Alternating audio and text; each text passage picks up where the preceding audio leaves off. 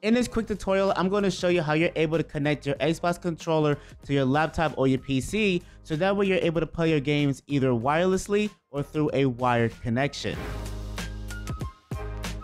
And so jumping straight into the video, the first thing you want to do is turn on your Xbox controller. Now, if it's not connected to anything, then it's going to flash just like this. And so on the back of the controller, hold down the pair button until you see it flashing rapidly. And so now go over to your Windows laptop or your PC and navigate to your Bluetooth settings and search for your Xbox controller. Once you find it, go ahead and pair it. And so once it's connected, I recommend going into Steam and go into your settings, which is located on the top left-hand corner, and navigate to controller.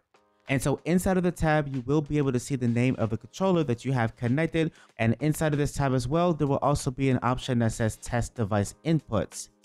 And you just want to begin the test and press buttons randomly on your controller to ensure that all of your inputs are working properly.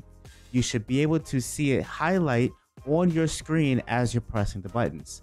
And so once you're done, you should now be able to play your games just as you see it on my screen right here. Now, if you want to be able to play using a wired connection, then the only thing you have to do is find a compatible USB to USB-C connection cord and plug it into an available USB slot in your laptop or your PC, and then plug in the available USB-C end into your controller. And you will know that it's compatible once you plug it in and your controller vibrates and turns on automatically.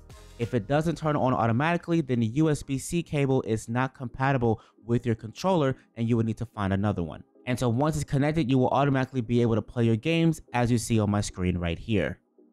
And so if you run into any issues where your controller is just not connecting to your laptop or your PC, then I highly recommend just unplugging your Xbox just to ensure that your controller is not trying to connect to it, as well as making sure that your Bluetooth is turned on, and if needed, check and see if your PC needs any updates and update it if there is one.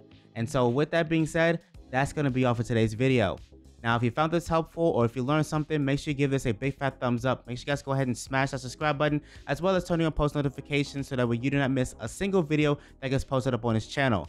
And in case you want to learn more about live streaming with your Xbox, then make sure you click on this playlist right here, and I'll catch each and every single one of you down in the comments below, as well as in the next video.